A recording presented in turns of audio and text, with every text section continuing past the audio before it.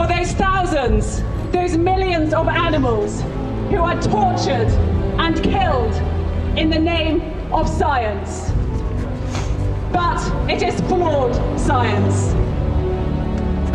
Sewing kittens' eyelids together, splitting monkeys' heads open, blinding mice, poisoning dogs to death, and burning the tails of rats are all methods that are routinely carried out in laboratories across the UK. But the benefit they bring to human health is virtually nil.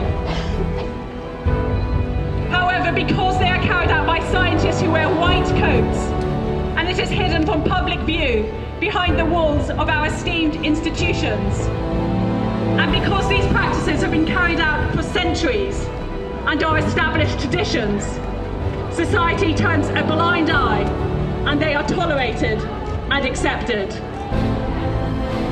But the pain and the suffering for the millions of animals is just as immense, nonetheless. Now, of course, the vivisectors, they defend and justify their torture of animals by saying it is a necessary evil. But you and I know that there is nothing necessary about this at all. It is simply plain evil. You are also just as familiar as I am with all the stories they spin, all the fabrications, all the empty promises they offer, cures to diseases like cancer, Alzheimer's, and diseases.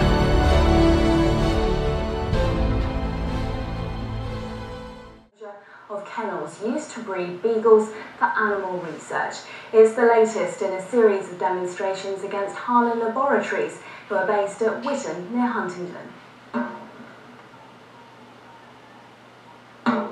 Some 200 people joined a mock funeral procession to symbolise the thousands of dogs which campaigners claim die every year in the name of medical science. What we're hoping to achieve today is to make everybody aware of what's going on at Harlan and Taforna, because it is on their doorstep. You know, it's in Cambridgeshire. And joining the march today was 93-year-old Joan Court, who's been campaigning for animal rights for over 30 years. Beagle dogs are useless for experiments. They fail all the experiments. And I think it's cruel, humiliating, degrading and wrong.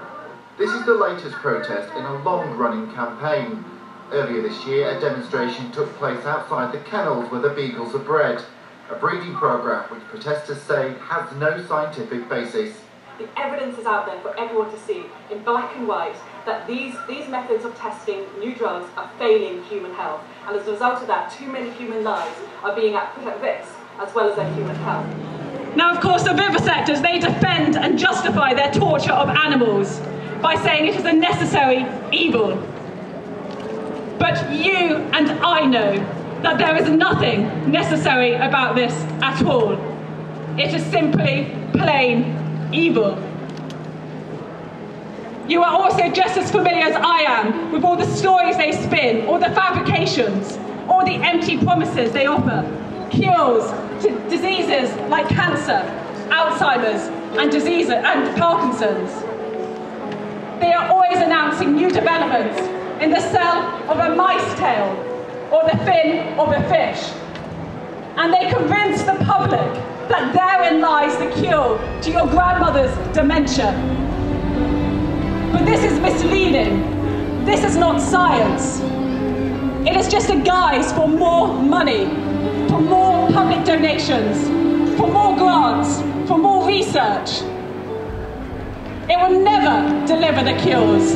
It never has, and it never will. That some of these people who aren't gathered here, some of these people walking past us, think that animal experimentation is acceptable. It's because they believe that it's going to deliver the cures that we all want. We all have loved ones who suffer from diseases. We all have experienced that ourselves. 90% of drugs that pass trials in animals fail in human beings because, as Victoria has said, they're not us. Their bodies are not ours, and you can never predict from one to another.